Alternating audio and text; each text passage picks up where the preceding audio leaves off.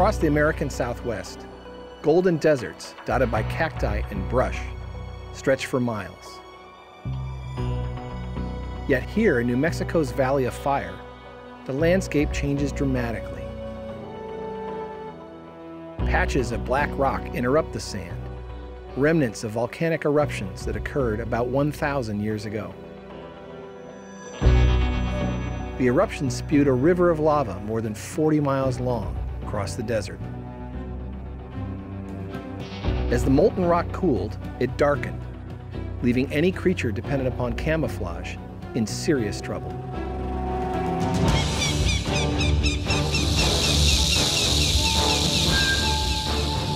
In the complex battle of life, one of the constant struggles is between seeing and not being seen, the evolutionary game of hide and seek.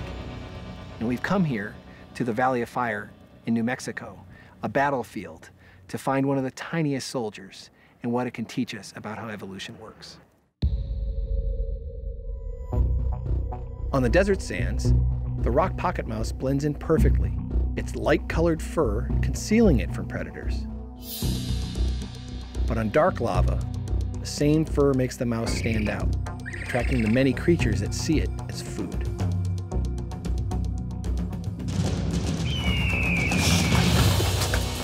These mice are the Snickers bar of the desert. They're eaten by foxes and coyotes and rattlesnakes, and certainly by owls, and maybe even occasionally hawks. And most of those predators are visual predators. So what happened to the pocket mice that found themselves on this new terrain? When I accompany biologist Michael Nachman onto the lava, it doesn't take long to find out. Oh, this one's closed. Nachman has been collecting mice unharmed in traps. And it's a dark one. It is, yeah.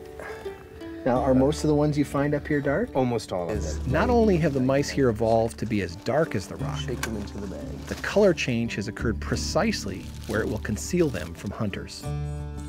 Now, a bit of a white underbelly, too. That's right. All of the dark ones here and on other lava flows have a white underbelly, and presumably there's no selection for dark on the belly because predators are coming from above. Left to themselves, the mice show no preference for light or dark rocks. It's the predators that have made the difference. The change in color over evolutionary time in the population is driven by predators weeding out the mice that don't match their background. But how did the dark mice arise in the first place? When a black mouse appears in a light population of mice, that is usually going to be due to a new mutation. And those are random and rare events. To fully understand the pocket mouse transformation, Nachman moves from the lava to the lab. He and his team extract DNA from light and dark mice taken from one desert region. The aim? To find one or more genetic mutations that cause dark coloration. A mutation is a change in the chemical letters that make up our genes. It's a copying error that may occur when our cells divide. Mutation seems to mean that something bad has happened. Well, mutations are neither good or bad. Whether they are favored or whether they are rejected or whether they're just neutral depends upon the conditions an organism finds itself. So for the pocket mouse, a mutation that caused a mouse to turn black, that is good if you're living on black rock, it's bad if you're living out in the sandy desert. The light mice are all on the bottom, here, here. Fur color is a trait controlled by many genes. To figure out how dark mice evolved, Nachman focuses on how these genes differ in dark and light mice. One by one, the genes prove identical, but at last, something does turn up. The difference between dark and light mice boils down to a difference of 4 chemical letters in a gene called MC1R.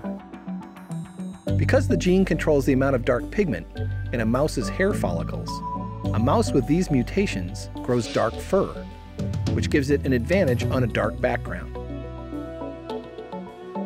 But still, that's one mouse. How would its dark fur spread to a whole population? This lava flow is about 1,000 years old.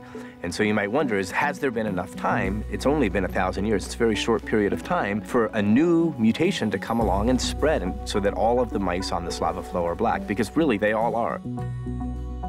Indeed, such a rapid spread of a mutation may seem unlikely until you do the math. And the reason is that while only one new mouse born in 100,000 may be black, hundreds of thousands of mice are born in any given year. And then those mice that are black have enough advantage that their babies do better, and they have more offspring, and their offspring have more offspring. And just about a 5% advantage, compounded year in and year out, can very quickly turn the whole population black, as we see today. If dark color gives mice a 1% competitive advantage, and you start with 1% of the population being dark, then about 1,000 years, 95% of the mice will be dark.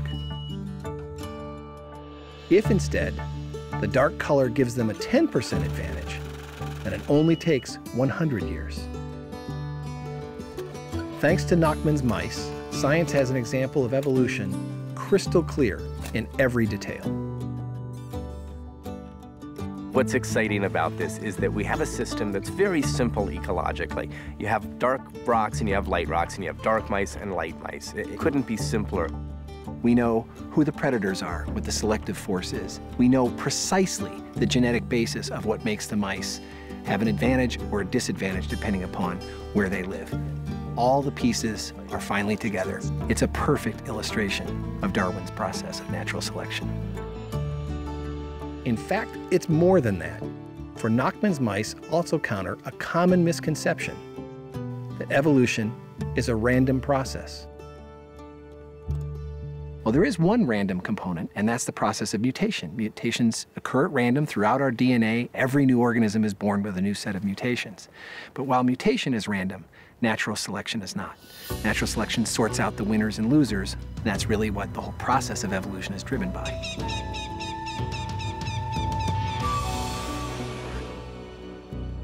But if natural selection is not random, would it produce the same result under the same conditions? It does. And here's proof. Rock pocket mice collected by Nachman from other lava flows in other parts of the Southwest. These are two different black mice, and they each evolved on different lava flows. And the lava flows are hundreds of miles apart, but the changes, the genetic changes that made these mice black, were different in each case. And what's amazing to me is how similar the black mice are. We didn't know when we started this whether we would find that there were the same genes or different genes, and we were really surprised to find that they were completely different genes, and yet if you look at the mice, they look almost identical. Clearly, there are different genetic ways to make a mouse dark. But once the beneficial mutations appear, natural selection, the non-random part of evolution, can, under very similar conditions, favor very similar adaptations. In effect, each of these lava flows is like rewinding the tape of life and allowing evolution to occur again and again. And in each case, we find the dark mice have evolved. The rock pocket mice show us that evolution can and does repeat itself, and why evolutionary change is never ending. As environments transform, so must the species that inhabit them, adapting and readapting in the great and complex battle of life.